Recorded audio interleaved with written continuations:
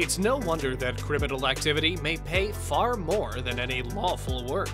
Despite many countries taking significant solutions to eliminate illegal activity, we live in an environment where it continues to grow. Many individuals enter the criminal community because it offers numerous advantages. Human trafficking, drug smuggling, arms trafficking, and various other businesses bring in a lot of money for these individuals. Many of history's most infamous offenders have amassed vast fortunes but are still experiencing imprisonment.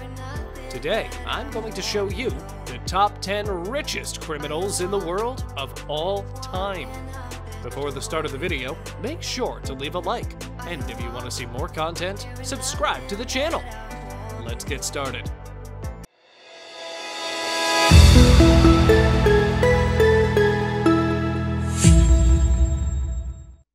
Number 10. Frank Lucas. Frank Lucas was a drug smuggler from the United States who operated in Harlem in the late 1960s and early 1970s. Lucas was born in the United States on September 9, 1930. He was famous for bypassing middlemen in the drug trade and purchasing drugs directly from his source in Southeast Asia's Golden Triangle. As portrayed in the feature film American Gangster, which fictionalized elements of his life, Lucas boasted that he imported drugs using the coffins of deceased American service members. In his lifetime, Lucas estimated to have sold $1 million worth of heroin a day, and to have a net worth of over $52 million, in addition to a vast supply of liquid assets, including heroin. He passed away in New Jersey on May 30th, 2019, at the age of 88.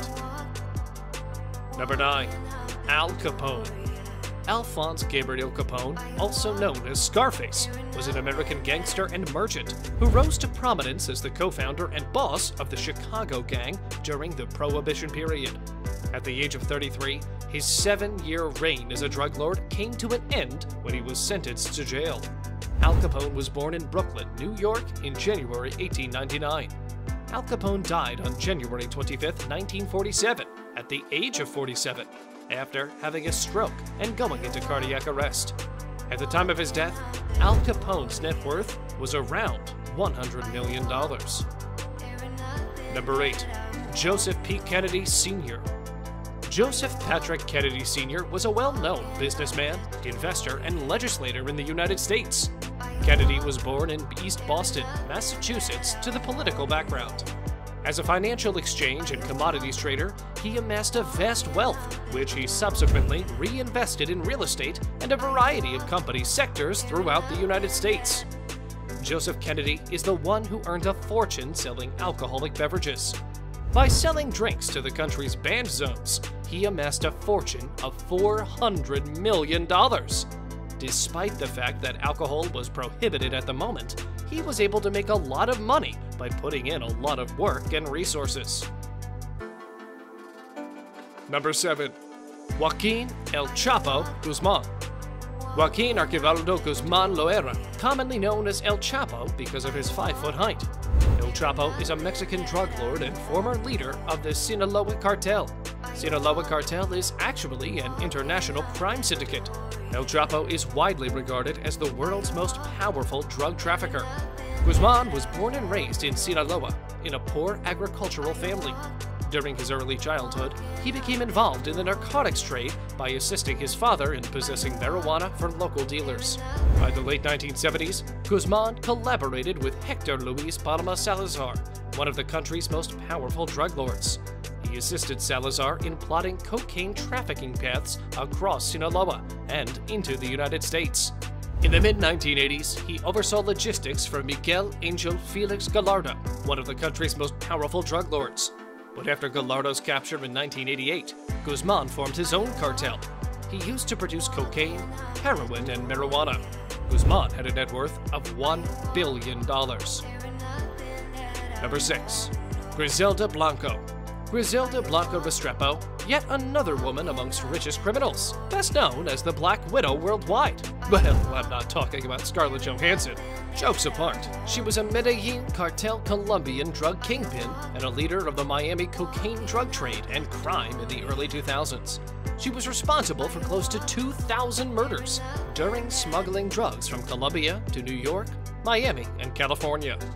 On September 3, 2012, she was shot and killed at the age of 69. Blanca was one of the world's wealthiest and most dangerous women, as well as the world's most successful drug lord. She's the world's first female billionaire convict, running her multi-billion-dollar cocaine dealing enterprise with an iron hand and becoming one of history's most dangerous people. She has an estimated net worth of $2 billion. Number 5. Dawood Ibrahim.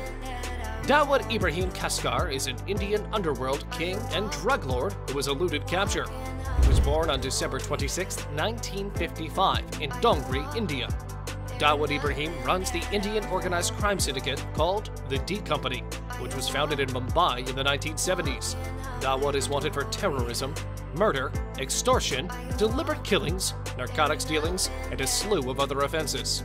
In 2003, India and the United States named him as a global terrorist and also put a $25 million USD bounty on his head for the alleged involvement in the 1993 Bombay bombings. The FBI and Forbes called him number 3 on their list of world's 10 most wanted fugitives in 2011. Ibrahim controls 75% of the world's heroin trafficking. However, he's involved in a number of other businesses, including diamonds, gold, and real estate. With an estimated net worth of $6.7 billion, he is also among the richest criminals in the world. Number 4. Leona Helmsley. Leona Mindy Roberts Helmsley was a convicted criminal and a successful American businesswoman. Her flamboyant attitude and notoriety for tyranny gave her the title Queen of Mean. Helmsley was found guilty on August 30th of 1 count of conspiring to defraud the U.S., 3 charges of tax avoidance, 3 counts of filing fraudulent personal tax returns, 16 counts of aiding with the filing of false corporate and partnership tax returns, and 10 counts of postal theft. Leona Helmsley will be known forever for making one of the most disrespectful comments ever made.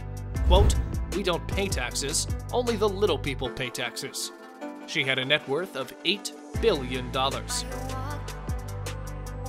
Number 3. Semyon Mogilevich. Semyon is a Russian organized crime boss. He soon established a well-organized crime enterprise in the style of a typical American mafia family. Well known as the boss of bosses of most Russian mafia syndicates in the world by European Union and US agencies. Also considered the most dangerous mobster in the world by the FBI. Arms trafficking, contract killings, kidnapping, drug smuggling, and prostitution on a global scale have all been charged against him by the FBI. With an estimated net worth of $10 billion, he is 3rd among the richest criminals. Semyon currently lives freely in Moscow and has 3 children. Number 2. Armando Carrillo Fuentes. Armando Carrillo Fuentes was a Mexican drug lord. He took over the Juarez cartel after his boss, Rafael Aguilar Guajardo, was assassinated. Fuentes is also known as El Señor de los Cielos, which means the Lord of the Skies. Now, you might ask why he goes by that name, right? Because he used to transport drugs through the large fleet of jets.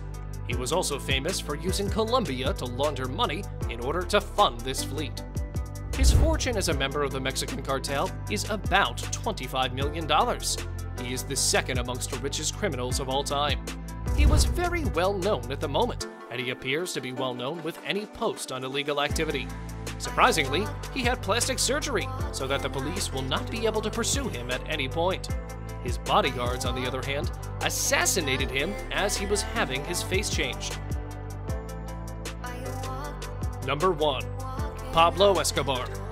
Probably the most well-known drug lord in the present century is Pablo Escobar. Pablo Escobar is unrivaled in his profession. The king of cocaine amassed a fortune that made him the wealthiest criminal in history, and also one of the wealthiest individuals on the planet. For several years, he had a near monopoly over the drug trade in the United States.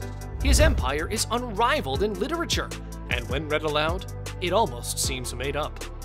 Every month, his organization brought in 70 to 80 tons of cocaine into the United States, accounting for 80% of the country's sum, as well as hundreds of tons into countries in every region except Antarctica. He made $420 million a week as a result of this. Pablo's wealth gave him a lot of leverage, so he could bribe politicians or have them murdered if they refused to accept his bribes. Escobar ranked the 7th wealthiest man in the world by Forbes magazine, with a net worth of $30 billion. Thanks for watching, guys. If you enjoyed this video, smash that like button, subscribe to the channel, and turn on post notifications to see more of our future videos. With that said, keep enjoying our videos, and I'll see you in the next video.